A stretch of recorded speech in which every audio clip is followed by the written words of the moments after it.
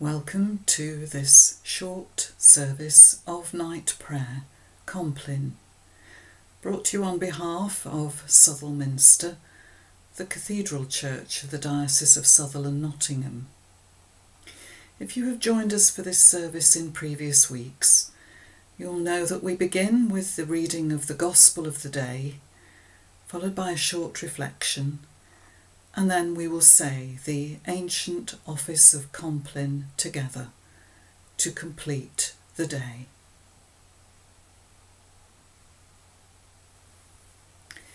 A reading from the Gospel of St. Luke, chapter 9, beginning at verse 7. Now Herod the ruler heard about all that had taken place, and he was perplexed, because it was said by some that John had been raised from the dead, by some that Elijah had appeared, and by others that one of the ancient prophets had arisen. Herod said, "John I beheaded, but who is this about whom I hear such things?" And he tried to see Jesus. This is the Gospel of the Lord. Praise to you, O Christ.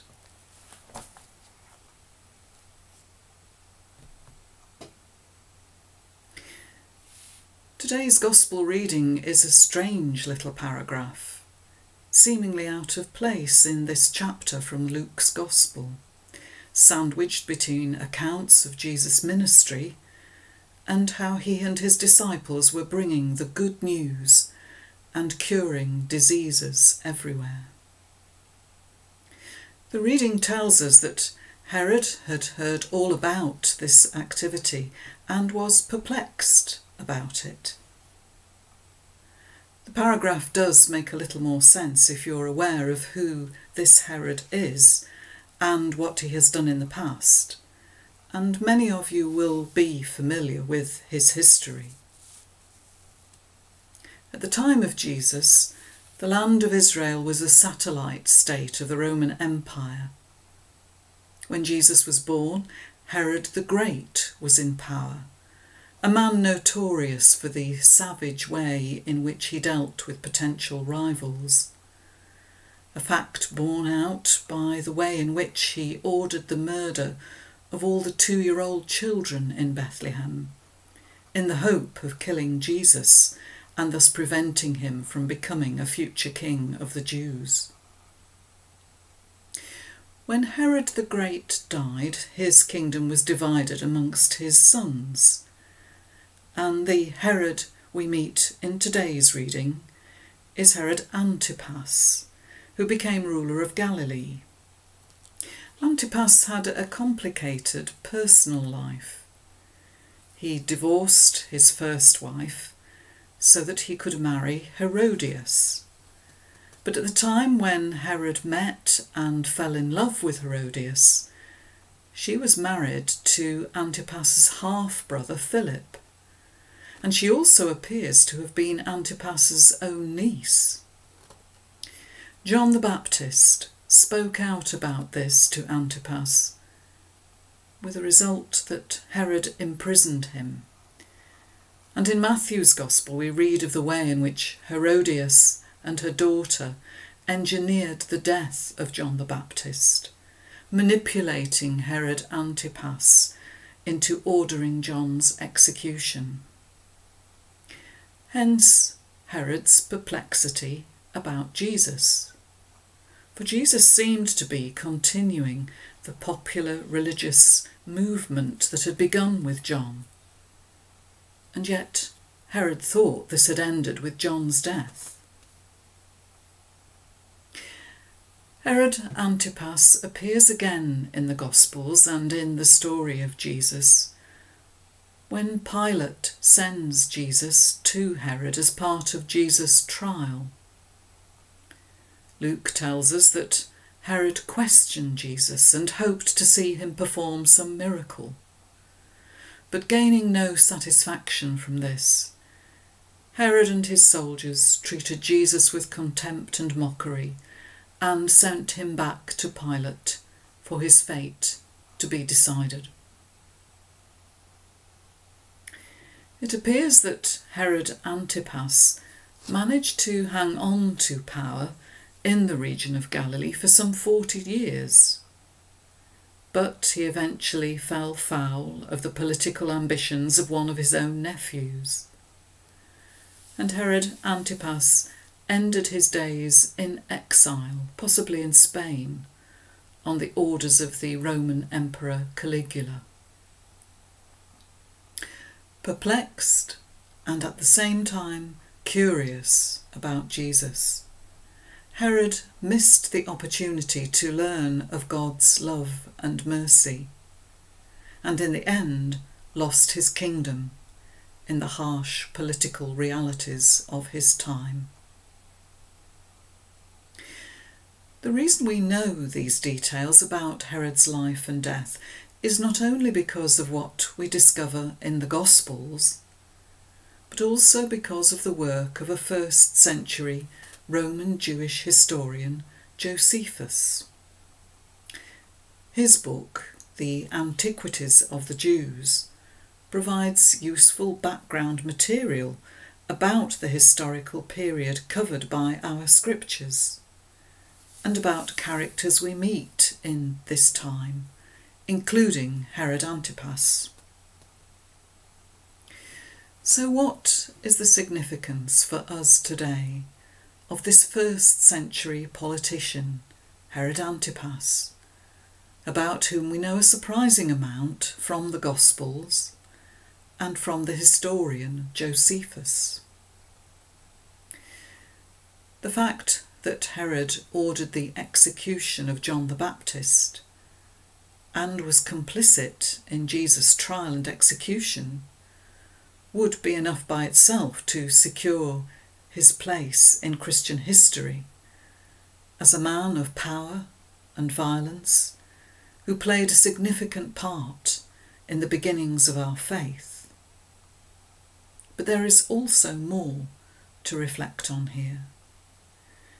These links between the story of Herod and the stories of Jesus and John the Baptist help to ground our faith and beliefs in an historical context. Herod, Jesus, John the Baptist are real people in a specific time and place. Our faith is not based on myths or legends or fairy stories, as some critics of Christianity might claim. It is rooted in historical facts, recorded in near contemporary writings. And one last lesson from Herod for our times. Herod Antipas lived in a turbulent period. He placed his faith, based his security in political power and violence, but would see that power and status removed by others equally hungry for power. We too live in times of turbulence. In our days of COVID anxiety, in what do we place our faith? Where do we find our security?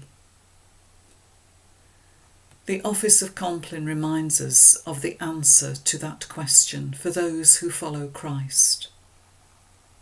Our help is in the name of the Lord, who has made heaven and earth. As we read night prayer together, let us take the opportunity, as we need to do daily, to place our trust in God, who has made heaven and earth, the God who has been revealed to us by his Son, Jesus Christ, who walked this earth in history. And let us find our security, our place in faith in him. Amen.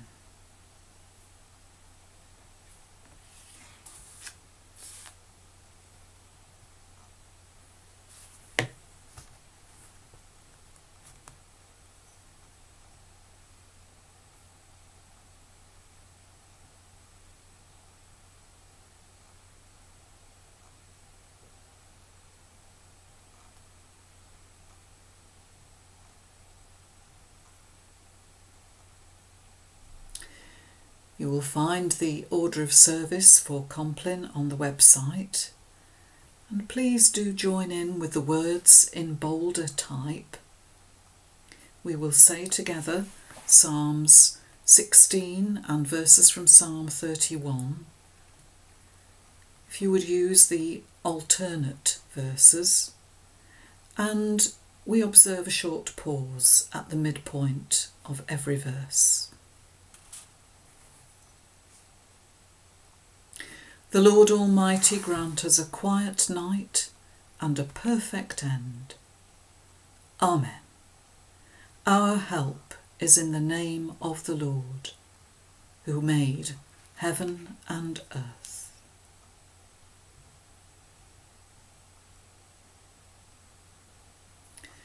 Most merciful God, we confess to you, before the whole company of heaven and one another, that we have sinned in thought, word and deed, and in what we have failed to do. Forgive us our sins, heal us by your Spirit, and raise us to new life in Christ. Amen. O God, make speed to save us. O Lord, make haste to help us. Glory to the Father, and to the Son, and to the Holy Spirit, as it was in the beginning, is now, and shall be forever. Amen. Alleluia.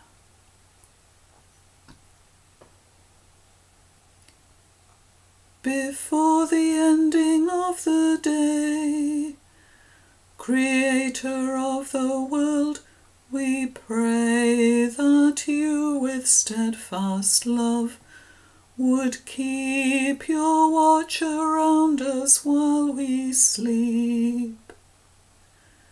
From evil dreams defend our sight, from fears and terrors of the night. Tread underfoot our deadly foe, that we no sinful thought may know. O Father, that we ask be done, through Jesus Christ, your only Son, and Holy Spirit, by whose breath our souls are raised to life from death. Amen.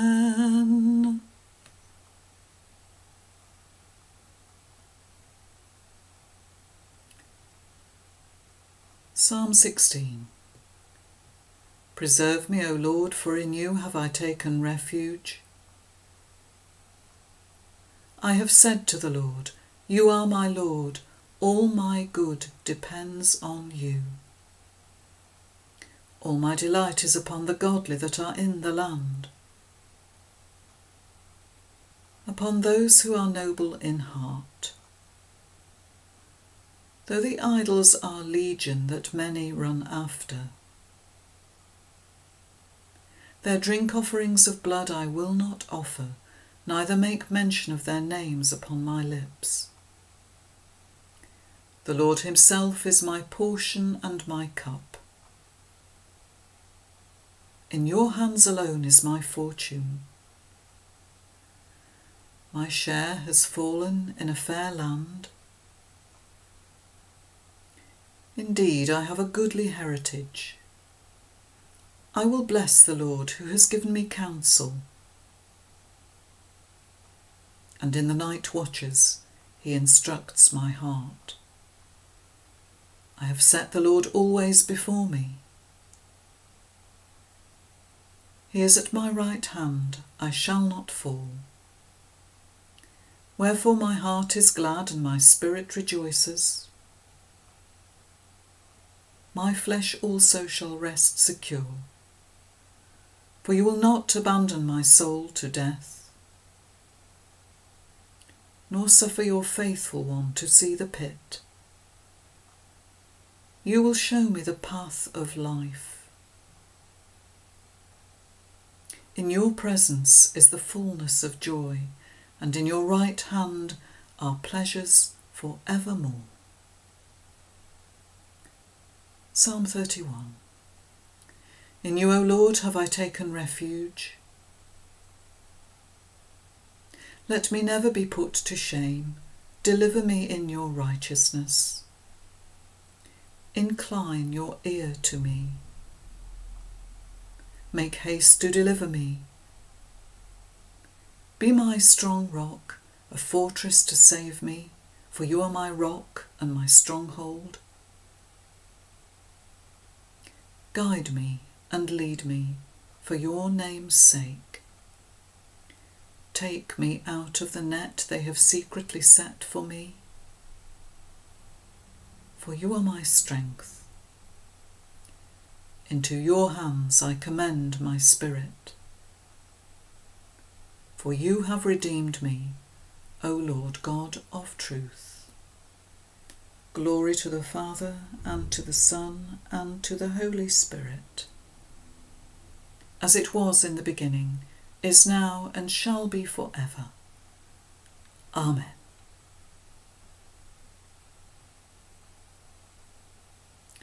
A reading from the first letter of Peter. Be sober, be vigilant, because your adversary the devil is prowling round like a roaring lion, seeking for someone to devour. Resist him, strong in the faith. Into your hands, O Lord, I commend my spirit. Into your hands, O Lord, I commend my spirit. For you have redeemed me, Lord God of truth. I commend my spirit. Glory to the Father, and to the Son, and to the Holy Spirit. Into your hands, O Lord, I commend my spirit. Keep me as the apple of your eye. Hide me under the shadow of your wings. Save us, O Lord, while waking, and guard us while sleeping, that awake we may watch with Christ, and asleep may rest in peace. Now, Lord, you let your servant go in peace. Your word has been fulfilled. My own eyes have seen the salvation which you have prepared in the sight of every people, a light to reveal you to the nations, and the glory of your people Israel. Glory to the Father, and to the Son, and to the Holy Spirit, as it was in the beginning, is now, and shall be forever. Amen. Save us, O Lord, while waking, and guard us while sleeping, that awake we may watch with Christ, and asleep we may rest in peace.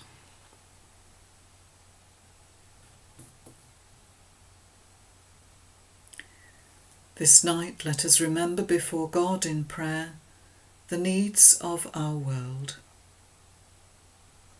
And let us thank God for his goodness to us. We thank God for sending his Son Jesus Christ, true God and true man, who walked this earth and went about doing good, and showed God's great love for us in his life, death and resurrection. We pray in these times of fear and anxiety that we may place our trust in God and find our security in him. We pray for our troubled world and for all we know and love, for their well-being, that all may know the love of Christ for them. And we commend our world in all its needs to God, who has made heaven and earth.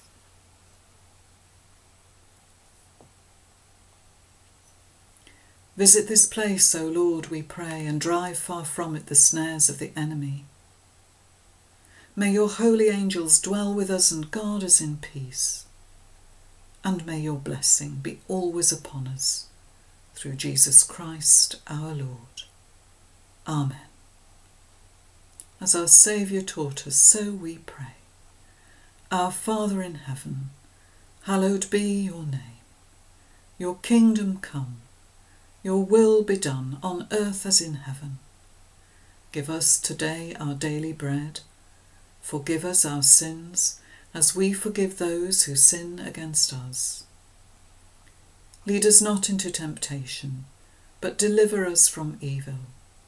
For the kingdom, the power, and the glory are yours, now and forever. Amen. In peace we will lie down and sleep, for you alone, Lord, make us dwell in safety. Abide with us, Lord Jesus, for the night is at hand and the day is now past. As the night watch looks for the morning, so do we look for you, O Christ. The Lord bless us and watch over us. The Lord make his face shine upon us and be gracious to us. The Lord look kindly on us and give us peace. Amen.